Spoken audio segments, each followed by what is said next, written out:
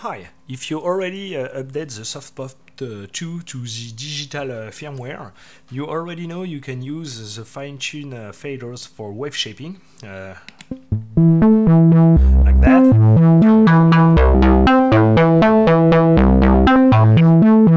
And the wave shaping will depend of the model of the digital oscillator you choose.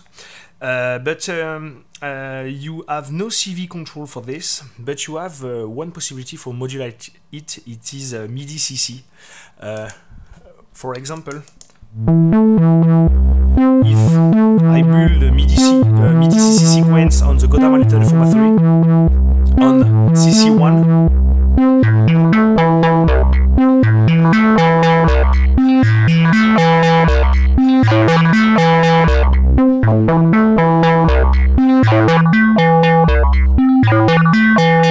let's try another digital oscillator.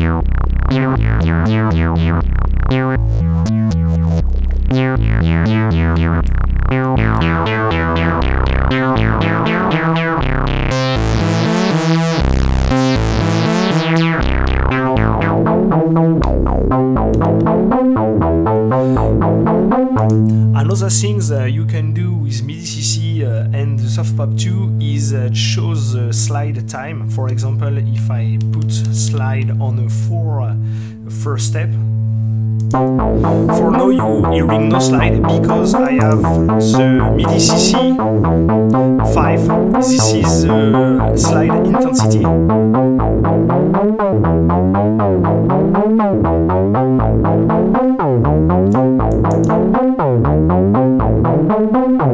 Let's try another.